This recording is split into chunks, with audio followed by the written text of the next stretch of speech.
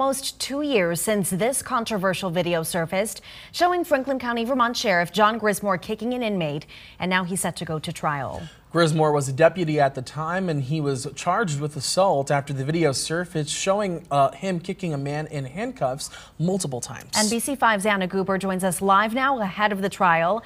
And Anna, this case has been watched very closely from Franklin County all the way to the State House.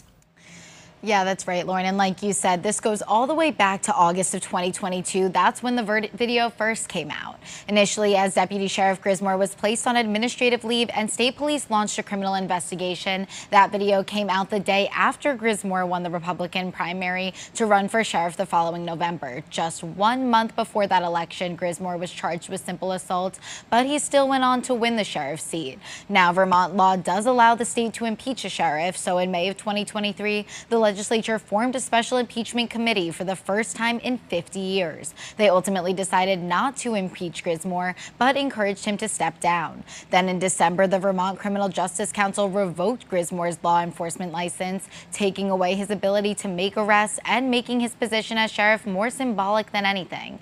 Finally, just over a week ago, the Grand Isle State's attorney announced a jury has been selected in the trial against Sheriff Grismore. Back in April, when we spoke to the Franklin County Sheriff, he told us he was tremendously confident he would win the trial starting this week. Right now, Grismore's trial is on the court calendar, scheduled to begin at 8:30 this morning, and we will continue to follow this throughout the day and bring you updates right here on air and online on our website, mynbc5.com. In the newsroom, Anna Goober, NBC5 News.